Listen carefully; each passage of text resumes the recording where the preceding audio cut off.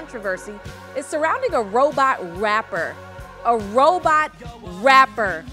This little person that you see right here behind me. Let's dive into this situation. Earlier this month, Capitol Records, the Capitol Records signed the AI artist, its first visual artist, but it didn't go over the way they thought that this would go over. Now, yesterday, the group Industry Blackout, it's an organization for Black people in the music industry, well, they called out the company.